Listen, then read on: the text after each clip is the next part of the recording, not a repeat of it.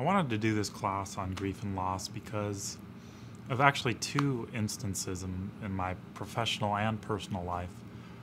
I was a pretty new nurse. Well, I was maybe a year or two into it. A particular case, a tragic death of a 9-year-old actually.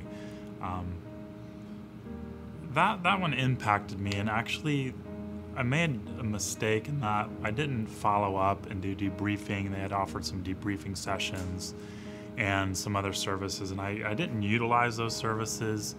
And you know, years on, you're still kind of impacted by those.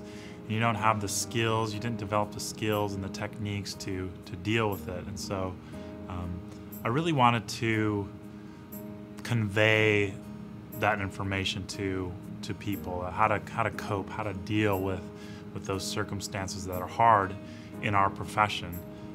If you work in healthcare, human services, you know, we're dealing with lives, and you know, tragic things can happen to a life, and so both professionally and personally. So I thought I would, you know, do this course and address some of those issues that arise. And the second reason, on a personal note, the second reason I wanted to do this course on grief and loss is because of an uncle of mine who passed away.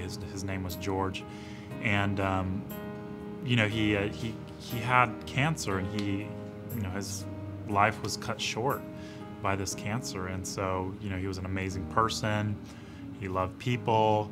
He gave himself for people, and he was just a great guy. And I had a hard time sort of reconciling why would that happen? Why there's horrible people in the world? Why would, you know, the life of a beautiful individual, you know, be cut short?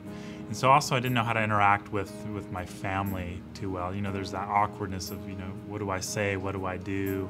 How can I help? And so I didn't have the skills or techniques to deal with that. And I still wonder, you know, to this day, if I, you know, maybe I could have helped more, maybe I could have done more, you know, in my extended family's lives to be more, you know, more of an assistance to them. So those are the two main reasons why I chose to develop this course on grief and loss. And I hope that, you know, individuals who watch it will develop the skills, take it to heart, and really learn. So there you go.